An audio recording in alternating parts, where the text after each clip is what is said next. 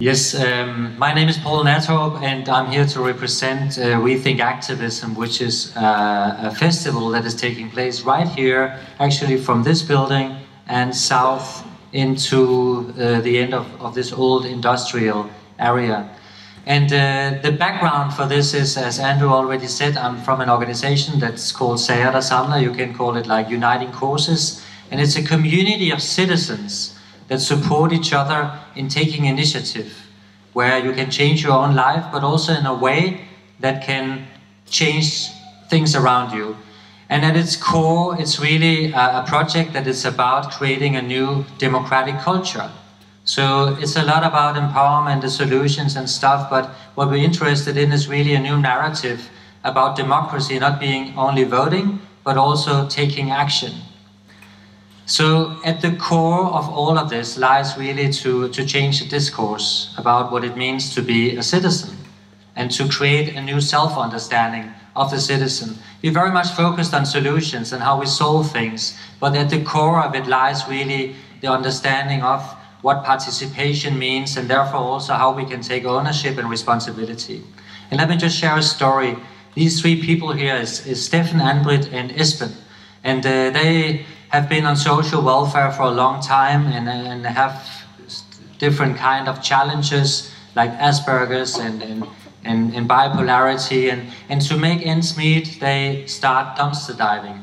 And then Anbrit and Steffen met each other in the dumpster and they started talking about this reality that they were part of, and also recognizing that people they know also have a lot of other problems, like they can be isolated from society and don't really feel that they're part of the community.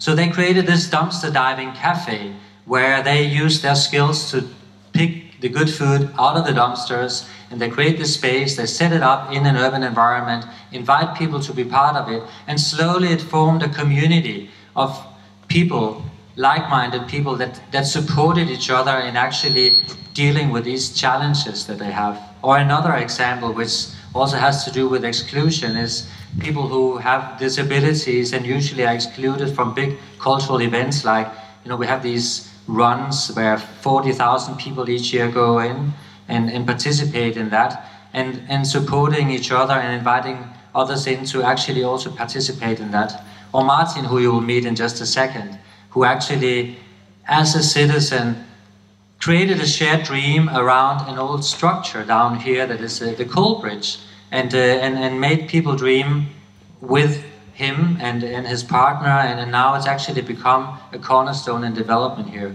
Or in a little village not far from here, Alken, where, you know, the grocery store closed and they lost that meeting place and got together as citizens to create a new one because they need the meeting place. You can always go shopping, but the place where you get together and talk as neighbors is something that is really important. So the key here is, I mean, there's lots of solutions, but the key is really the ownership that the initiatives that we can take as citizens leads to. And it is the cornerstone of democracy, and it is also the cornerstone of being able to organize solutions in the way where responsibility is distributed. So this event that we are creating here now is done within a frame that we sort of imagine a city in the city with all the different institutions that a city is part of. This is actually the city hall here.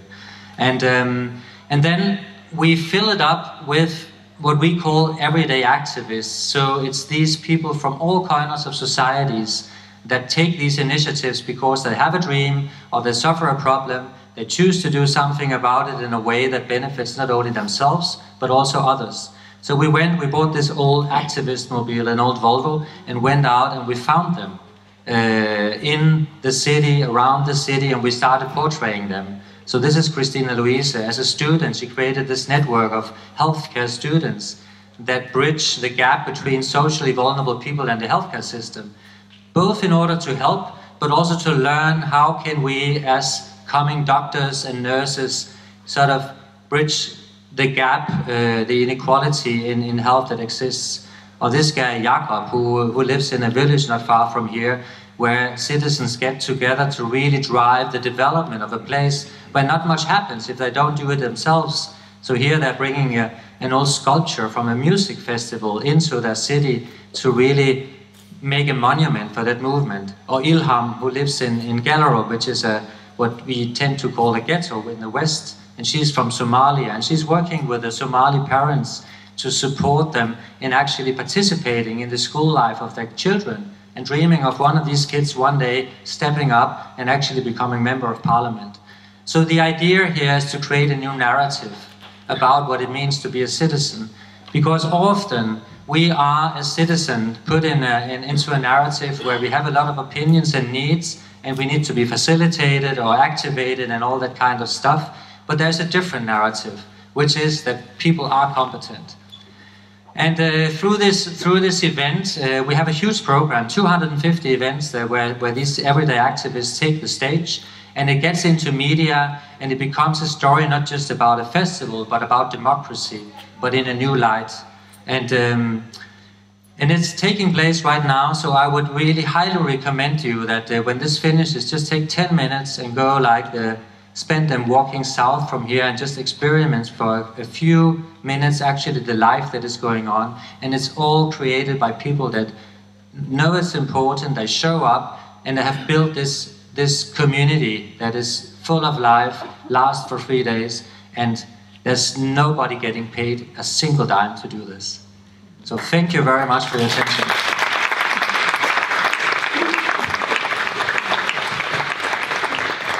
Paul, just before you disappear, can I just ask you one tiny question? You know, we've met lots of people from City Hall, from institutions while we've been in town over the last couple of days.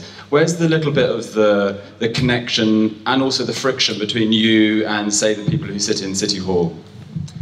I would say there's a huge connection because in doing this, obviously, we need people to support us, and that's in many ways.